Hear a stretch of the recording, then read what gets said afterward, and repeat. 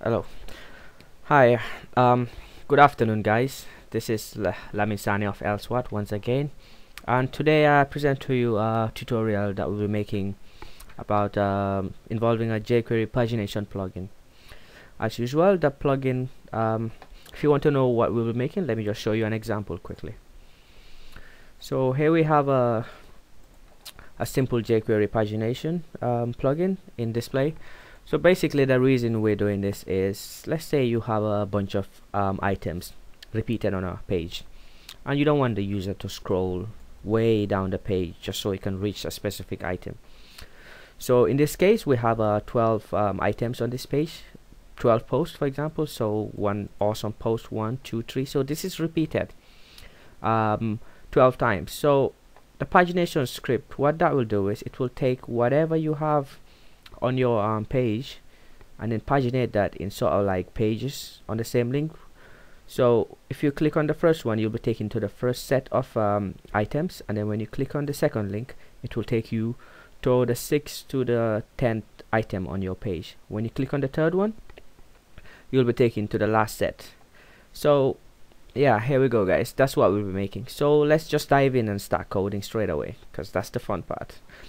Okay, so here we are in a new text editor that I'm using called Brackets. If you really like this text editor, you can go to Google and search Brackets Adobe. It's a new text editor. It's not done yet. They're still creating it, but I still think it's cool, so I decided to use it for this tutorial. So here we go. Okay, we'll start by creating our required folders. First we'll create a new CSS folder, and then we'll create a new JS folder.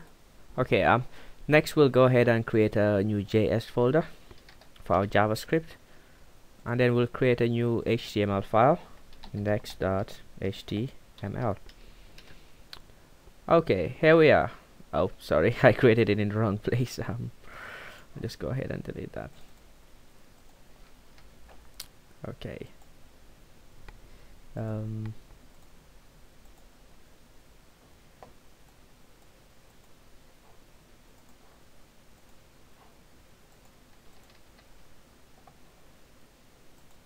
Just rename this to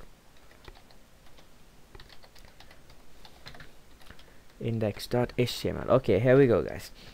So we'll just start by creating our usual HTML tags. Inside of that we'll have head tags. Inside of that we'll have title. So we'll just call it jQuery Pagination plugin. So inside our HTML we'll have a body as well. In the body we'll have a div container for our page. We'll give it a class of page. Inside of there we'll have a top level header container, header with text jQuery Pagination plugin. Awesome. It's good to have a bit of fun sometimes. Okay, so we'll go in our page. We'll go to our document folder and then try to preview this in Firefox. So here we go. Okay, our page is set up properly. So now what we need to do next is go and grab our scripts that we need. So first we need jQuery. So we'll create a new file in here, call it jQuery.js. There's nothing in there, because that means we don't have jQuery yet. So we'll go to Google and grab jQuery from the website. Okay, we'll get the uncompressed version. We'll just copy this, go back to our page, paste it in there. So next we need two scripts. We'll need a paginate script to store our pagination plugin, and then we'll need another file as well, custom.js, so we can call our script from there. And we'll need a new CSS file where we'll store our CSS for styling the page. So let's go and set up our HTML file now.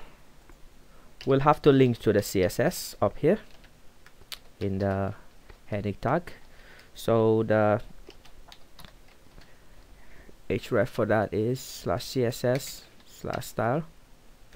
relation style sheet, and then just before the closing body tag we'll link to all our JavaScript that we need. First one is jQuery.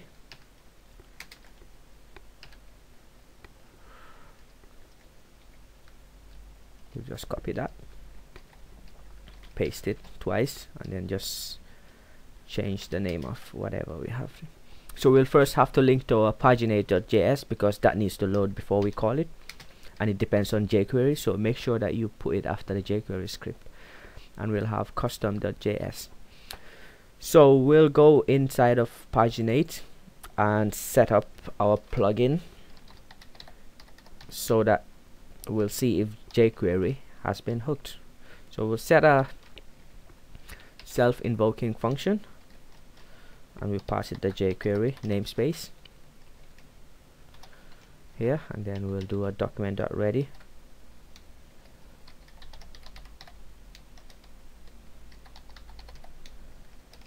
We'll pass it a function now.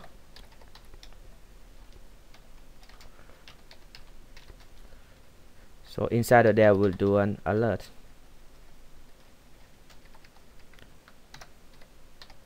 We'll do a yippee. So when we refresh here we should have yippee come up. Yippee! So that means jQuery is working. But basically guys, if you want to know what we did here, we just called a self-invoking function, passing it the jQuery namespace. So this in here, we're passing this here so we can use the $sign inside of our script, because if we have other plugins loaded side by side our plugin, those may also be using the $sign. For example, if we have Dojo framework, Dojo is another JavaScript library just like jQuery. I mean, it might be using the $sign, so that might conflict with jQuery's $sign. So we just want to make sure that we are using jQuery inside here. Like when we do $sign, we want to mean jQuery here and nothing else. Okay, so once that's done, we'll go to our HTML here and then just put in some dummy text so that we'll have something to paginate. So basically, the reason we do pagination is, for example, if we have a repeated set of elements that are the same, but we don't want to be going further down the page to retrieve those elements. So what we'll do is we'll create another div containing div here. Let's say we have a list of posts. So the list of posts have a containing div of with a class of list of posts. So inside of there we'll have a list of posts, each contained inside a div with a class of post.